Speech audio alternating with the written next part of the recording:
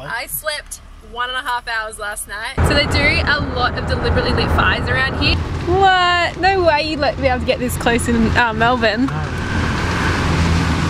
So these landscapes are formed. Oh, there's a little kangaroo over there.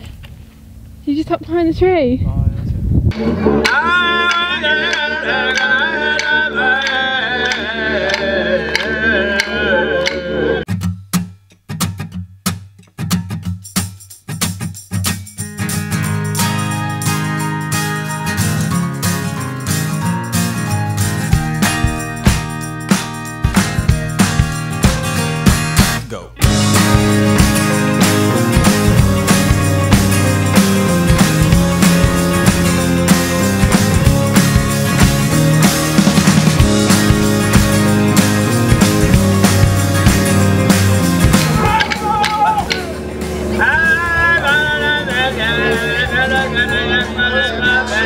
Last week on How to Get Lost in WA, we did the mammoth trip from Broome all the way to Kununurra, stopping over in Derby for the day.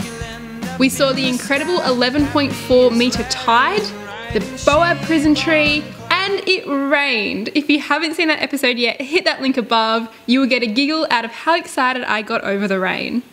Good morning! Morning! I'm incredibly tired this morning. How are you feeling? I feel, well, I've got to say I feel great because I've had more than like 3-4 hours sleep. I slept 1.5 hours last night. We pulled over in a little rest stop, 24-hour rest stop, about 45 minutes out of Carnarvon? Oh my god, where are we? Kunururra. And I did not sleep a wink. I was wigging out thinking a crocodile was going to come and attack me because I spent all day yesterday reading about crocodile dangers. Kieran, on the other hand, slept wonderfully in the swag next to the car. So he's feeling very refreshed. So right now we're in Kununurra. We just had some brekkie. We're going to go to the visitor centre and get some more information and more paper pamphlets. And we are here until Sunday. And it's Wednesday. So we've got plenty of time. So because of our absolutely rubbish sleep we had the night before in the truck stop, we ended up doing basically nothing all day. We slept and laid by the pool and basically just got some energy back. And then we headed out to a beautiful spot known as Kelly's Knob, which is a lookout vantage point that looks over Kununurra, and it's supposed to be stunning. However, when we got there, it seemed to be a little bit on fire. So we've just come out to Kelly's Knob, and as well, oh my god, you can see it! I wonder if it's a proper burn off. Yeah, I reckon. You reckon they're doing a proper burner? Yeah, So we came out to Kelly's Knob, as I was saying, to come get some sunset photos. And the road's closed and there's all this smoke, so something's on fire. Not sure if it's lit deliberately or whether it's an accident. I reckon it's probably deliberately lit. All the fires around here seem to be deliberately lit. Oh my god, it's like starting here too. It's going down the mountain. Yeah. So they do a lot of deliberately lit fires around here just because it's like a way of keeping the ground under control. Oh my god, this is so bumpy. It's called fire stick farming actually, and it came from the Aboriginal people like thousands of years ago, and they just burn the ground in like seasonal patterns to keep all the grass and all the dry stuff low, and it also allows lots of plants to seed. So we're assuming that's what it is, but not totally sure what's going on. Yeah. So crazy. What? No way you'd let me be able to get this close in Melbourne. Look at those colours up there. So yeah, it is deliberately lit. They are just tidying up, but I think it's crazy. In Melbourne or in Victoria, where we come from, they would have the entire street shut down, if not the whole bloody town, if a fire like that was going on. They would definitely at least have the road shut off. But that was pretty cool. I guess I just trust people more around here, and it's just more of a regular practice, which I wish it was in Melbourne, otherwise we wouldn't have devastating fires like Black Saturday and stuff. So yeah. The next day we managed to go back up to Kelly's Knob, and it wasn't on fire this time, so you can actually see what it's supposed to look like. It's absolutely stunning.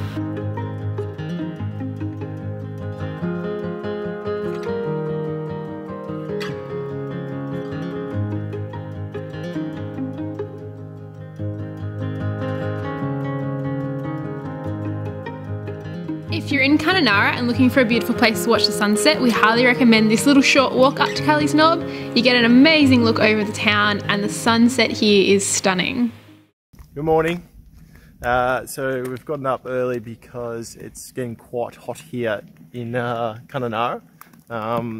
and hadn't got an early night's sleep in, so she was able to get up after my no sleep yesterday. Yeah, so yeah, Mirima National Park. We've got a few short walks today. It's apparently called the mini bungle bungles, and considering we can't go to the actual bungle bungles, this should be quite nice. Yeah. Okay, just to recap what was said there, because Kira and I are clearly still in very sleep deprived place, we are heading out to the Mirima National Park today. It's also known as the Hidden Valley National Park, and it's just outside of Kununurra. The park covers about 2,000 hectares, and it has these beautiful, unusual sandstone formations that are very similar to the bungle bungles, just a lot smaller. Which was very convenient because we didn't get to go to the bungle bungles because we don't have a four-wheel drive.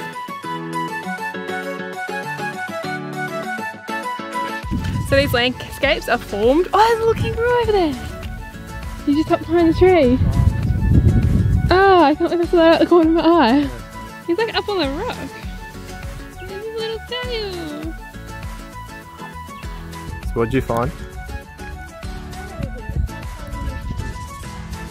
Oh yeah, I can definitely see him.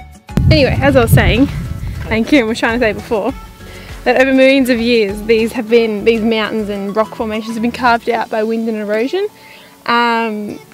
which is only possible through wind and erosion to make these crazy cool shapes. But also, the reason they've got all these lines through them is because this used to all be underwater. And this rock formation is caused by sedentary movement in the water, so all the silt and sand and crap forming at the bottom, which I think is pretty cool.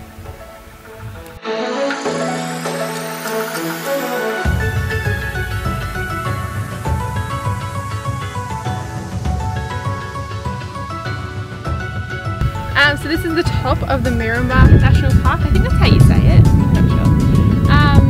And as you can see, it's very similar to the bungle bungles. We won't actually get to go to the bungle bungles because it's four-wheel drive only and we can't afford to do a tour, which is a shame, but they say this is very similar to what it looks like. So you can see all these rocks, particularly this one up here, has just eroded away through water and wind over millions and millions of years to make all these amazing formations.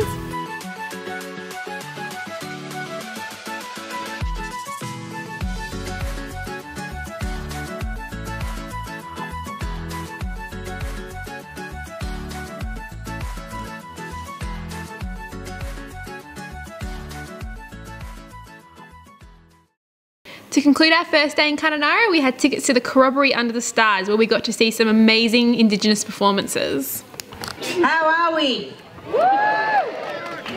That's not loud enough. How are we? Woo! That's better.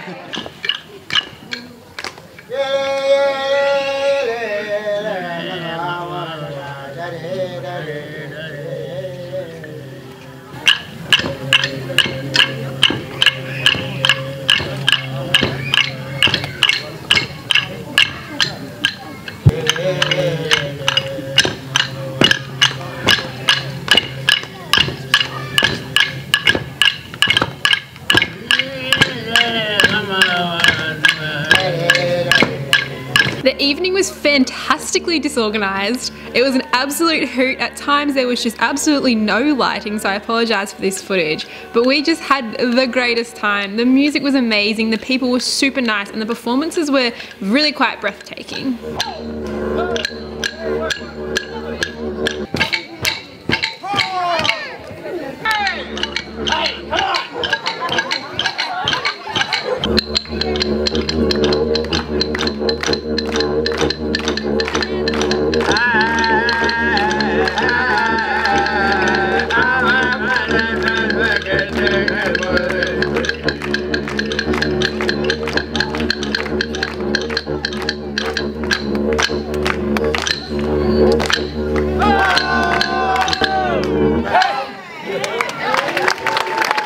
At the end of the performance, the dancers even invited the audience up onto stage to have a go at dancing, just the way they did. Kieran volunteered as tribute, and I think he did a pretty amazing job.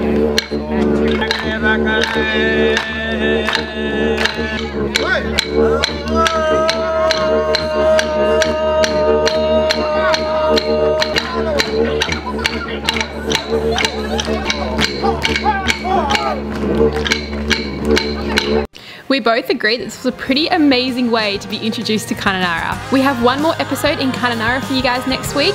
We go on 2 amazing road trips, one out to the fabulous Lake Argyle and a full day trip out to Wyndham where we stop off at multiple beautiful little locations. So stay tuned for that one, guys, and we'll see you next week. Bye!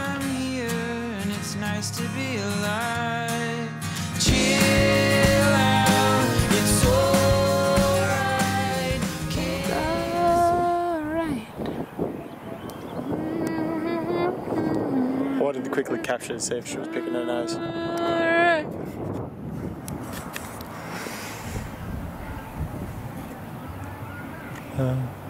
It's really zoomed in. I was hoping it would